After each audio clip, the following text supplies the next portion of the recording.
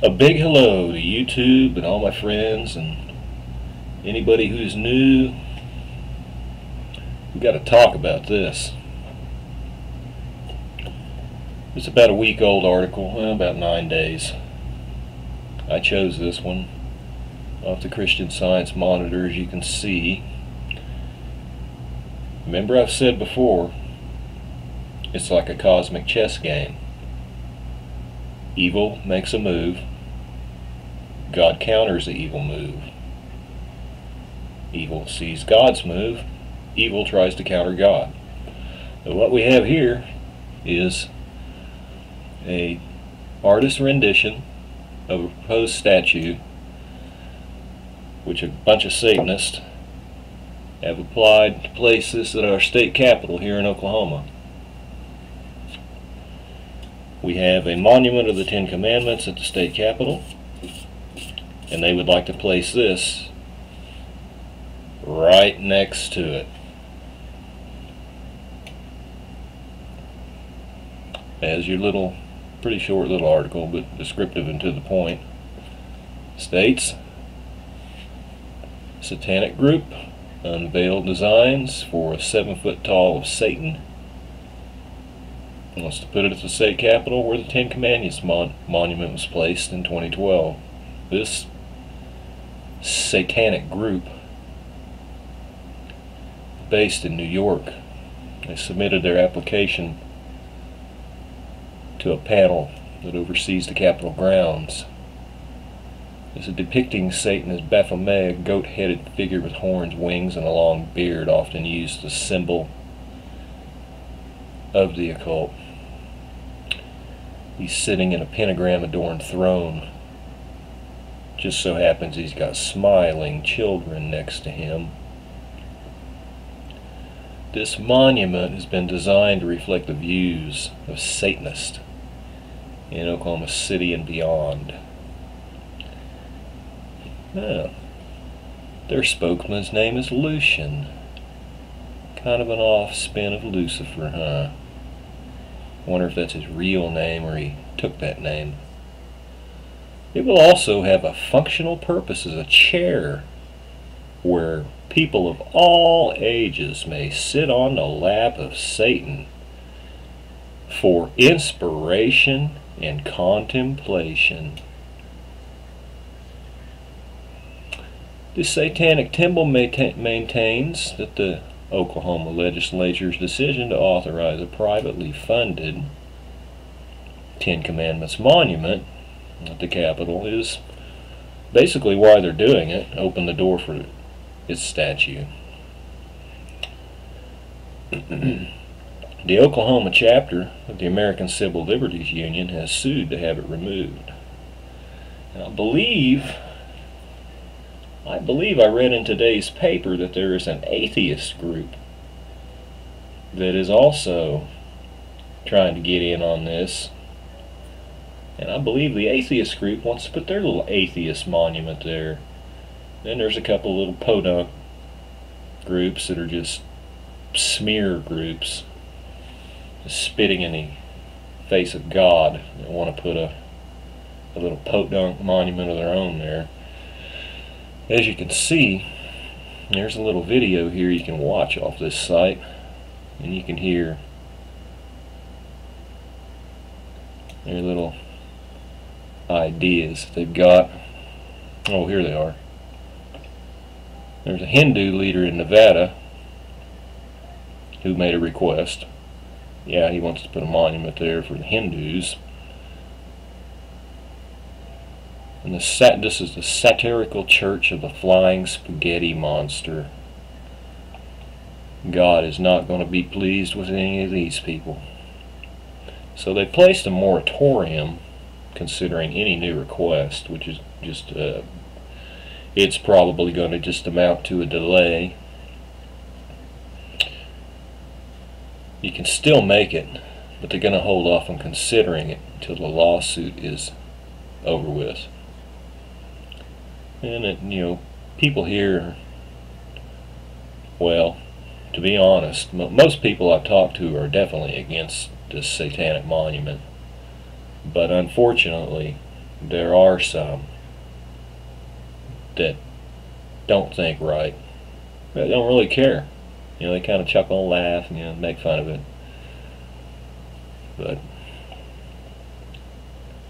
they do not see the error of their ways. And yes, that's true. I've heard and read many things about this, that they've already got $20,000 or half of the $20,000. I actually read that they had about $16,000 already raised. So the funding is almost there. They'll get the funding, believe you me. On its website, the Satanic Temple is saying it is seeking to separate religion from superstition by acknowledging religious belief as a metaphorical framework which you construct a narrative context for our goals and works. And they are saying Satan stands as the ultimate icon for selfless revolt against tyranny, free and rational inquiry, the responsible pursuit of happiness. Lies, lies, and more lies. Now,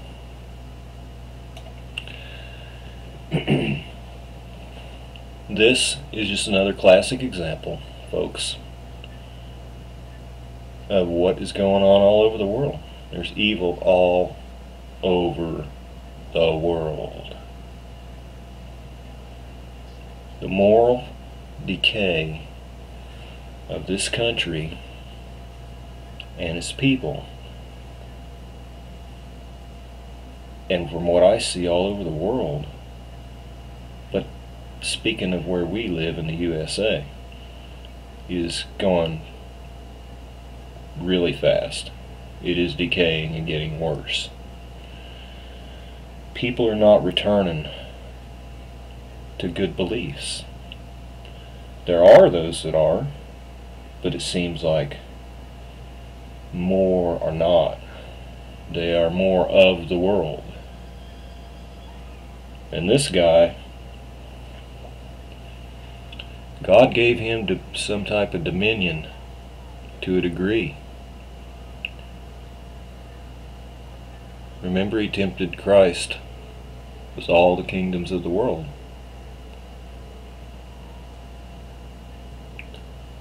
So,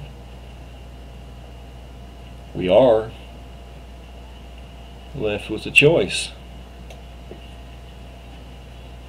And here's your choice. There's only two. Right or wrong. Good or evil. The Lord or the devil. It's always been just two choices. What choice are you going to make? Or have you already made one? Do you know somebody that needs to make one? Nothing's worse than losing your soul. Everybody will make a choice. If you haven't made it, you will at some point.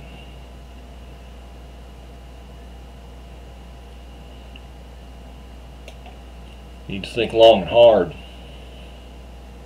about what's going on.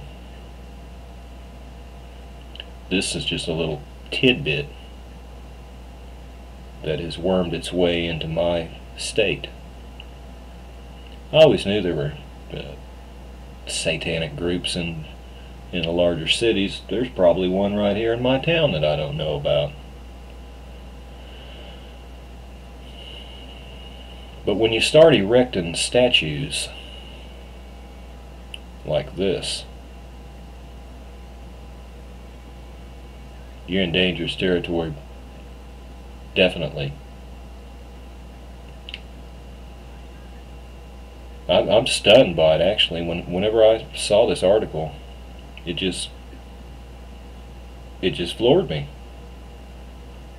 Now, the more terrible thing of it is I got a bad feeling that when this moratorium's over, and this lawsuit is done, the way things are going, probably the Supreme Court of Oklahoma is probably, just got that bad feeling that they're going to say either remove the Ten Commandment monument from the Capitol and there'll be no monuments placed there at all. That's choice A they can make.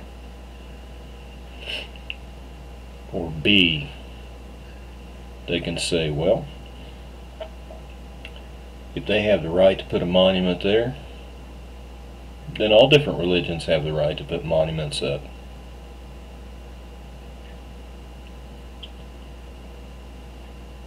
So, I just got a feeling if they let that Ten Commandment monument stay, they're going to end up giving the okay for them to build this monument. So I hate to say it, I wish they had some gonads, some testicular fortitude, to say no to this monument, to say no to the Hindu, to say no to the flying spaghetti monster, to say no to everything else that is not of the Lord.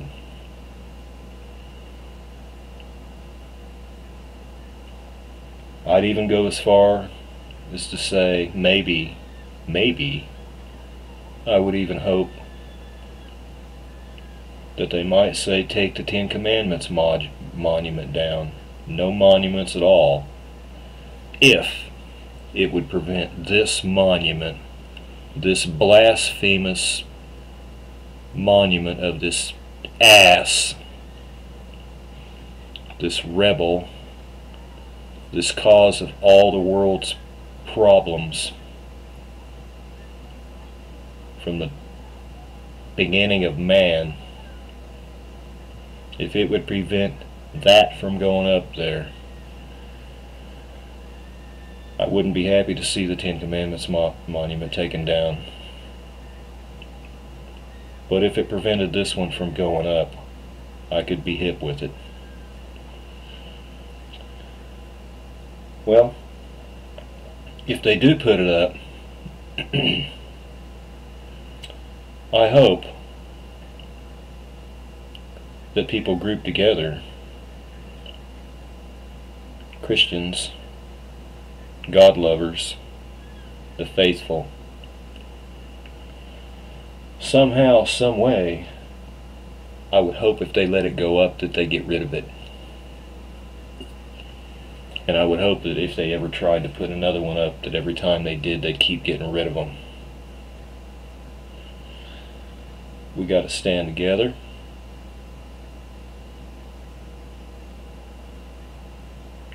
And I just really can't tell you how disgusted I am that a satanic arm all the way in New York City, New York, is reaching down here to the Midwest, wanting to place their mark, their little God monument, their little Satan monument next to something like the Ten Commandments. No monuments of this guy should ever be allowed, but you know they are.